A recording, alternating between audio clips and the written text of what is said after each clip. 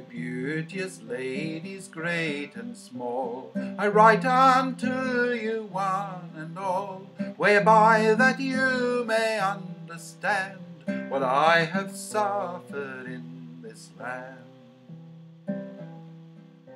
I was by birth a lady fair, my father's chief and only heir. But when my good old father died, then was I made a young knight's bride.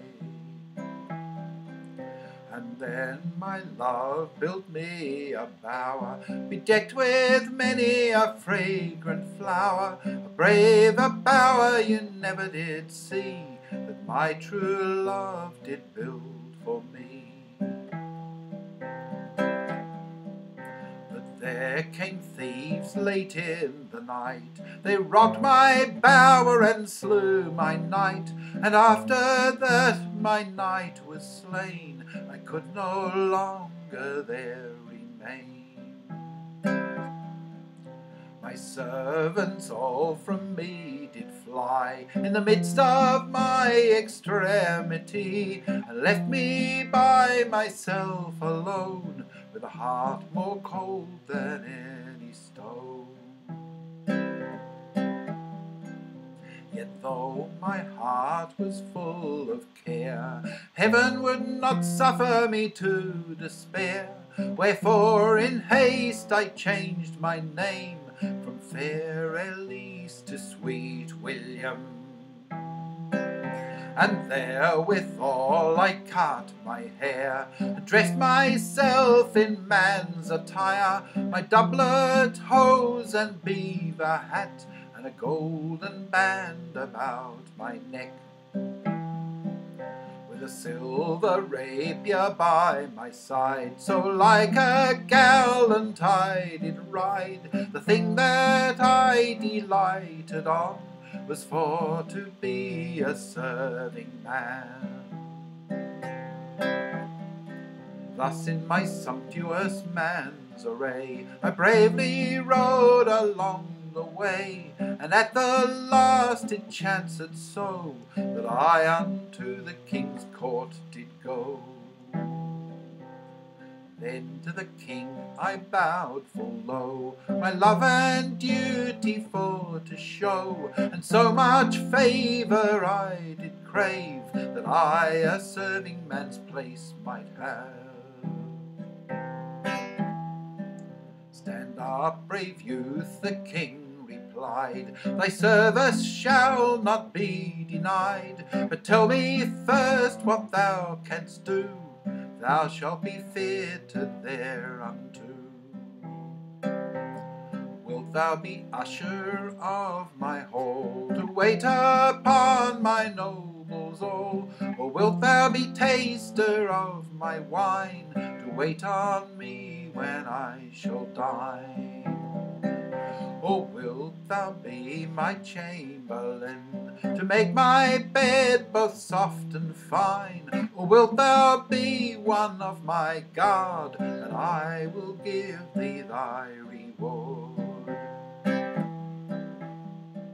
Sweet William, with a smiling face, said to the king, if it please your grace, to show such favour unto me, your chamberlain I fain would be.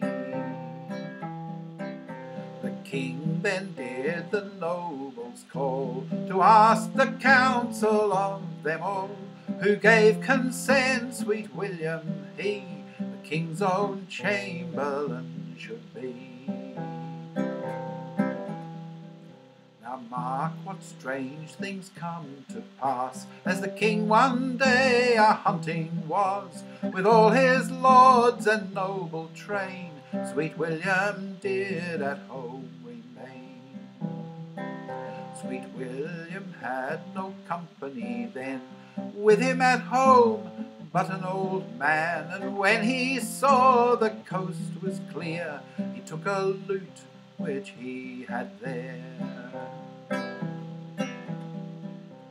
Upon the lute sweet William played, and to the same he sung and said, with a pleasant and most noble voice, which made the old man to rejoice.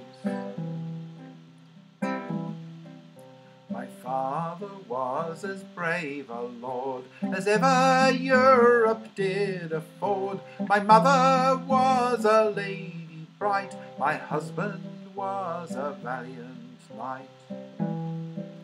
And I myself a lady gay, bedecked with gorgeous rich array, the bravest lady in the land, had not more pleasures to command. I had my music every day, harmonious lessons for to play. I had my virgins fair and free, continually to wait on me. But now, alas, my husband's dead, and all my friends are from me fled. My former joys are past and gone, for now I am a serving man. At last the king from hunting came, and presently upon the same he called for the good old man, and then to speak the king began.